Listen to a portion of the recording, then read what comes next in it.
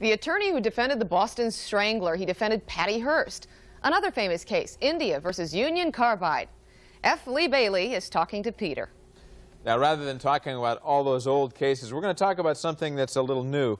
Mr. Bailey, maybe you can explain to us about this master's program for lawyers that we were talking about. Yes, happily. For better than 20 years now, I have been enthused about creating an institution where trial lawyers could be trained. People getting out of law school have almost no trial skills, and they tend to learn the skills they acquire when they acquire them at the expense of their clients. The school, finally, after 3 years of work, has been approved in California. It can grant the degree Masters in Litigation.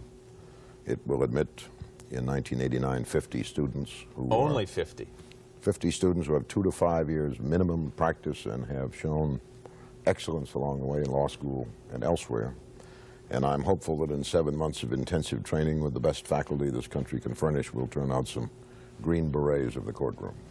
One of the things that I have to wonder, why has this not been done before, or has it been done before and done successfully?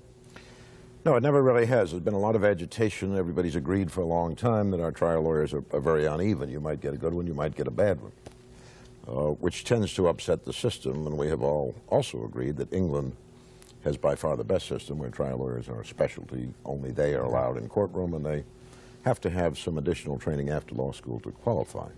It's more difficult to do geographically in this country, but it can still be done, and we intend to show that. Might this program further separate those good lawyers from the bad ones? Because only the good ones, frankly, are going to be able to afford to go there and do this at the expense of their firms or the government or whoever. That really isn't true. I've talked with the Justice Department, the military, some big firms, and small firms.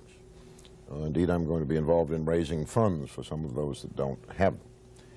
Most places have said, if you'll sign a contract to work for me 2-3 years after you get out, whether it's the government or a private firm, I'll sponsor you through. I'll pay the tuition, I'll pay your salary, and I'll pay your expenses. Of course, you're not going to do that for a lawyer that you don't think has the potential anyway. No, I'm very hopeful we'll get the cream of the crop, because that first 50 is going to be watched very carefully by every judge in the United States, and if they think we've done a good job, the line will deepen. If they don't, the program might not succeed. I'm confident that it will. If they think you've done a good job, we're talking about expanding the program to include more lawyers per year, or sticking with the 50? I think this particular institution will stick with 50 because I think that's the maximum you ought to work with, but I think other kinds of courses that are very similar in structure could spring up around the country, including right here in Florida. One of those things that you and a lot of other practicing attorneys now think has been a long time in coming.